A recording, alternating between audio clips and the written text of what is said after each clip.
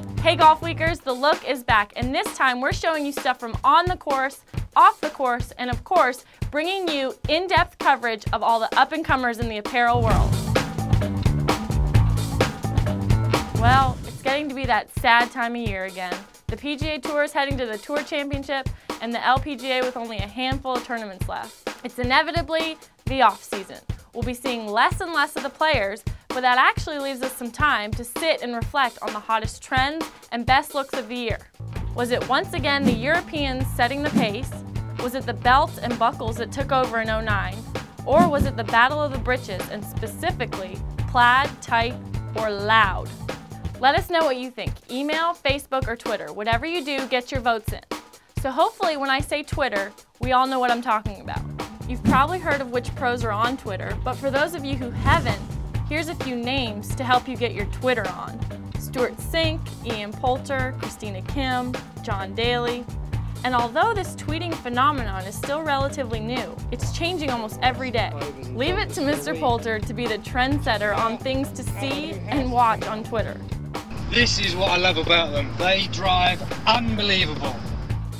Hey Polt, I cannot wait to see what you're going to post next.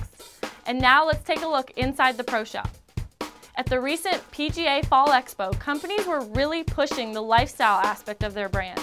A few lines from the men's side, House of Carrington was featuring their Ice Feel apparel that is, as Carrington will tell you, cool like the other side of a pillow. Best part about the shirt are the cool to touch feel and that it's wrinkle resistant. The not so great part is the price, but remember these shirts are wearable in almost any setting. The Jack Nicklaus Spring 2010 collection will definitely be noted for its stylish retro throwbacks inspired by Jack's trendy 70s period. Each collection features pictures of Jack that also help to inspire his lines.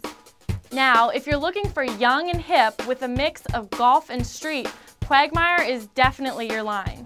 With presence on the PGA Tour and various mini tour players, this line is quickly gaining popularity in the golf and fashion world. The founders of Quagmire have said their colors and fabrics are super cool in more ways than one, thanks to their patented good and dry fabrics and their style and good tastes. So check out their new plaids and stripes, which complement their wicking cotton and of course their brand new eco-friendly recycled polyester. Recycled polyester?